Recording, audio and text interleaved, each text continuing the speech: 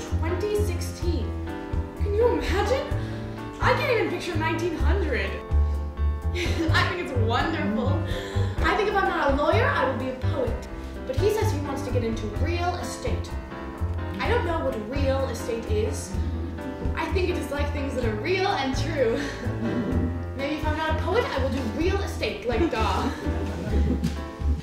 The edge of the door barely touched my elbow, but that was enough to take one of the plates right off my arm.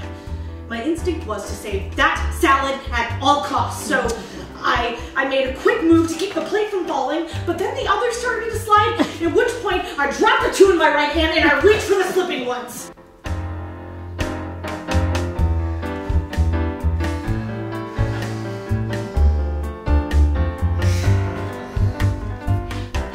One night, I got all dressed up and he took me to the Dan Fogelberg concert.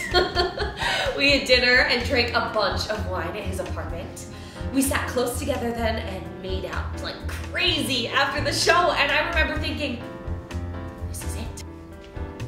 At 9:45, I found myself walking back toward the pizza place. It felt incredibly awkward.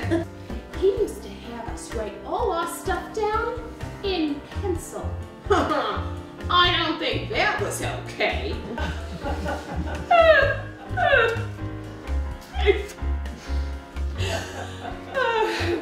The woman next to me kept wanting to talk. Jane.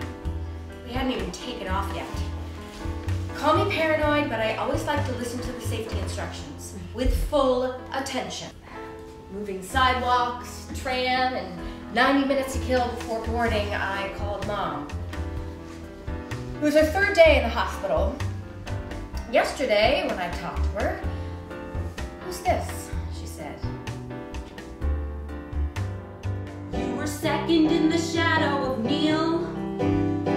Lots of people said it wasn't real, but I know it was true.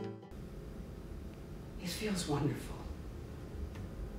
As long as you don't have a sore throat. It feels like energy coming out from deep within the body, like your thoughts, mind, and body combine in an instant and burst forth to join with everything around you.